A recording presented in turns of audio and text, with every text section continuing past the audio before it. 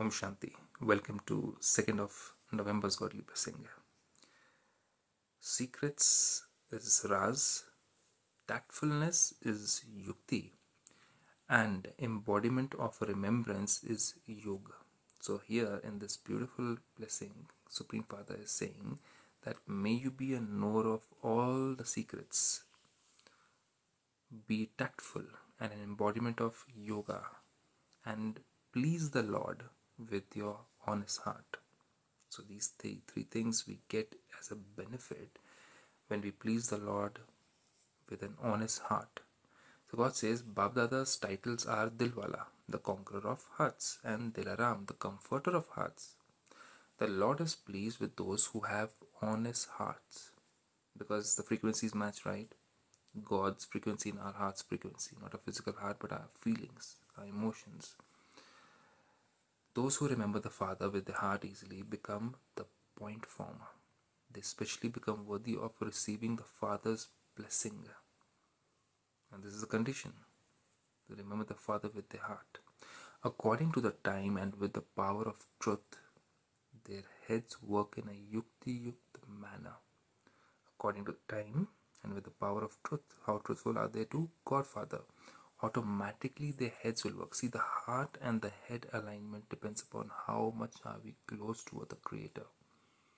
So much so that our heads automatically at the right time, they start working in a yukt manner, means tactfully, and we can handle everything nicely.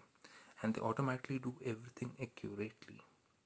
You have pleased God, and so every thought, word and action of yours are accurate. If you have pleased God, that's the condition.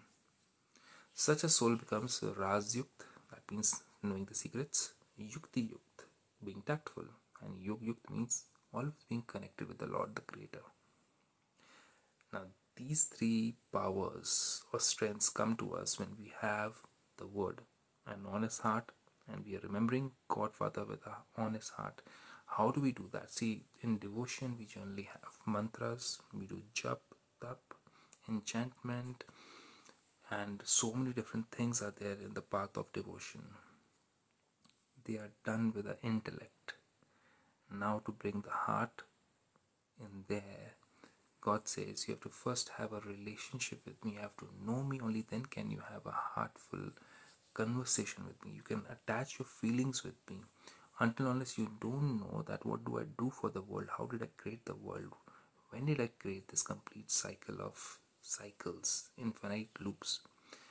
Till the time you don't get this knowledge from me, you can't love me for what I have created.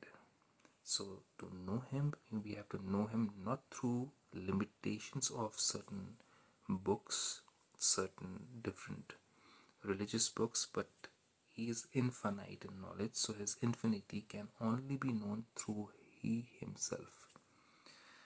The more we know Him through our heart, the more we become closer to Him. But we try to know Him through our intellect, we get more further away from Him. That's the law of knowing Him.